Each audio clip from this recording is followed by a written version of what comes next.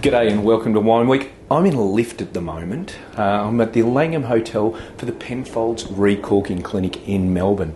This is a bottle of Bin 389, a nice 1987 vintage. We're going to follow it through the Recorking Clinic to show you exactly what goes on. So come on, follow me. We'll go and start the process.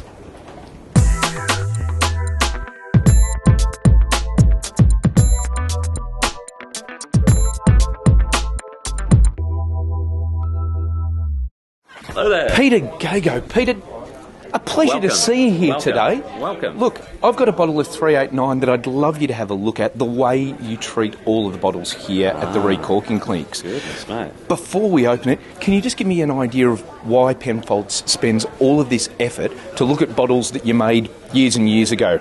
Right. Well, I guess you could say it is the ultimate in after-sales service, and that sounds a bit glib. However, it is. You know, Rolls-Royce, if we think of them, they'll look after cars for a while out there in the roads, but not 10 years later, 20 years later, 50 years later, which is in effect what we're doing. Yeah. But after 19 years, we've recorked actually almost 100,000 bottles. That is incredible. And that's 100,000 not just in Australia. We've done clinics, a number of them in Manhattan, a number in London, but also Zurich, Munich, Hong Kong, Singapore, right across planet Earth. So let's not even think of this as being perhaps a Penfold recorking clinic, but Australian red wines and collections of them globally. Yeah. So, you know, that flag has been flown. It's a beautiful thing for the Australian wine industry, but definitely for Penfolds, obviously, it's a chance to, I guess, get to look at the stories behind the bottles that you've, patted on the back and said goodbye to. Yeah, absolutely. And every bottle that does come in is a story.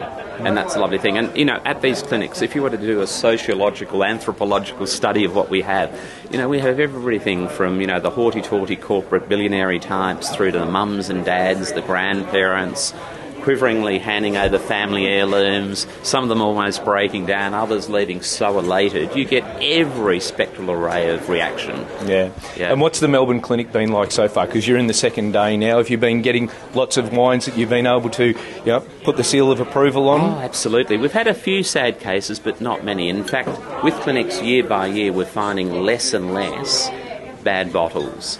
And I think after 19 years, you know, the educational element about storing, provenance, drinking wine when it should be drunk, all that's starting to gain some traction. But we had a fellow here yesterday in this very spot. He flew in from Sydney bearing 2 bottles of Grange. One from 1984, his birth year, he was only 26. The other one, a 1955 Grange with its level down. And I looked at it, and I didn't want to say to him at the time, don't like your chances, but I didn't like his chances. No. Anyway, the story had a happy ending. It was a magnificent bottle of 55.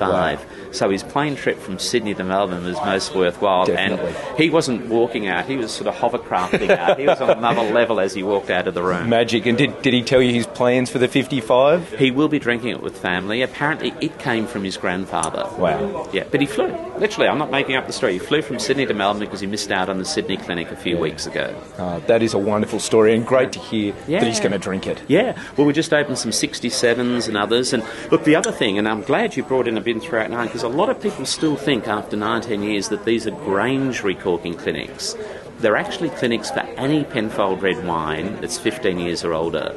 So we see Canunga Hills, Bin 28s, St Henri's, 707s, 389s, everything in between. It'll probably almost be interesting to see some of those, I guess, consumer-level wines with great age on them. Oh, yeah. And there's nothing better than pouring a 76 Canunga Hill or a 1962, St Henri, and people are, I only brought it in for the sake of opening it. You mean it's still good? Yeah. You get every reaction. That's great. All right, well, let's have a look at this wine and take us through the process. Okay, sure. We can see here that probably at bottling the level was up here, and it has dropped that distance in, 23 years. Yeah.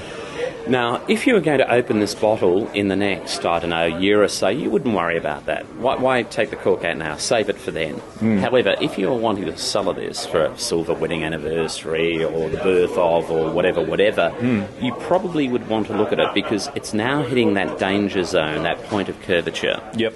And not only are you increasing the volume of headspace, but you're also increasing that surface area as it comes down here. Of course. So we quite often will talk people out of recorking if we know they're going to drink and open the bottle fairly soon anyway. Yeah. But in this instance, you've just made mention that, no, this is saved for 2017 when it turns 30. And you can see here, that sign of seepage and not leakage, but absorption into the cork.